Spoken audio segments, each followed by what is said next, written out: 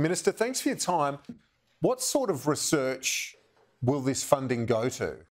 Well, the National Collaboration or Collaborative Research Infrastructure strategy is about getting universities across the country working together on things that matter most to the Australian economy and community. It's about 50,000 researchers will be supported through this $650 million investment, looking, for example, at things like advances in medicines and biomed, through to energy, quantum technology, transport and defence.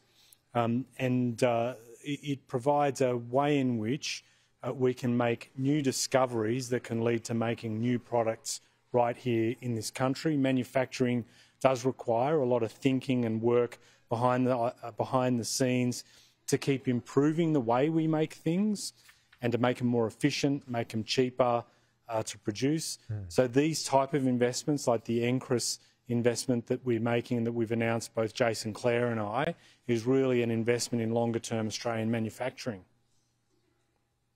You mentioned a couple of industries there. I want to pick up on one, biomed. We've been great researchers for so long, this country, in that space particularly, but many others as well. As you know better than most, we've discussed it before, one of the challenges is taking the research and commercialising it. The Americans do it well. We've not done it that well traditionally. In fact, lost a bit of our intellectual capital and this great research we do over the years. Is some of this funding going into that?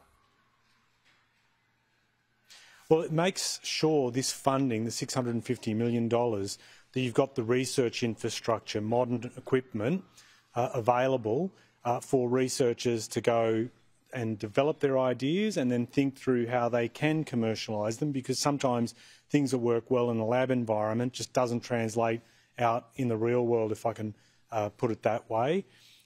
Universities now are more and more about providing what they call shared assets. So, for example, small and medium enterprises, particularly our startups that are real problem solvers in this country, they will look at the way in which they can use some of this university research infrastructure to be able to test some of their ideas, test the products and help in that commercialisation problem that you mentioned, and helping in really significant ways. I'm standing here at ANU at the Australian National Fabrication Facility. They're looking at, for example, how do they make pain-free diabetes tests or medicines. They're also looking at, for example, the creation of improved sensors for driverless vehicles that might be used in a defence context or in a civil. They're looking at quantum technology. And here in Canberra, Kieran, there's a mob, Nomad Atomics, that is dropping atoms from the sky to be able to identify critical minerals below and speed up the discovery process for resources that are in high demand globally. Having our researchers work really in that way, really important longer term for the economy and our community. And is the funding designed in a way where institutions might collaborate? Say we're one group at ANU's doing world-leading research and then collaborate with another institution, whether it be in Sydney or Melbourne, to make the most of the research that's being done. Is the funding done in a nimble way that enables that collaboration? Absolutely. I mean, that's why we say, if you look at it, it's the NCRIS, National Collaborative Research Infrastructure. We want people to work together.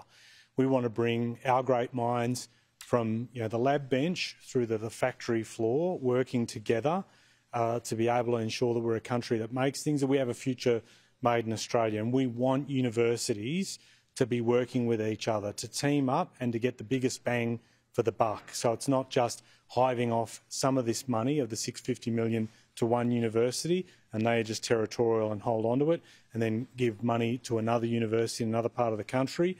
Wherever they can work together, it's really important that happen.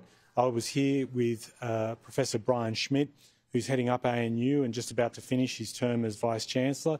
He was one of the leading thinkers for this program. He wanted to do exactly what you said, Kieran, in your question, that is to get universities teaming up, working closer together so that we got the greatest chance of success and we use that money really efficiently.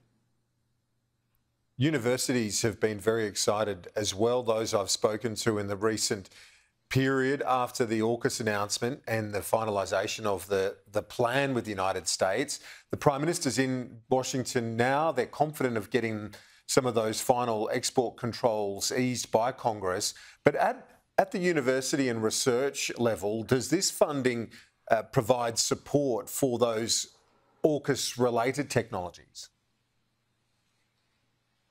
There'll be some projects that are covered by this NCRIS announcement, this $650 million, that might have crossovers. So it's $650 million over 4 years, targeting 80 different projects run by 25 different facilities and with 50,000 researchers involved. So there's a lot of scope for us to be able to, in some of the work done in one area, to then stretch it out elsewhere. And that's just the nature of research. You might start at one point and end up somewhere else in terms of the product and where we can apply, because in AUKUS itself, as much as people think that AUKUS is about building those subs, there's a whole lot in what's known as Pillar 2 of the AUKUS agreement, which is around cutting-edge technology, like quantum, for example, that I mentioned earlier.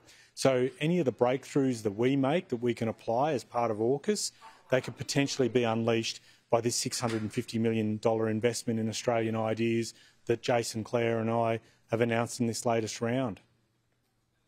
Well, it's a big deal, a lot of money. I know it's part of a broader $4 billion package over a longer period, but to give us a bit of insight, Ed Husic, I appreciate your time today. Thanks so much for it.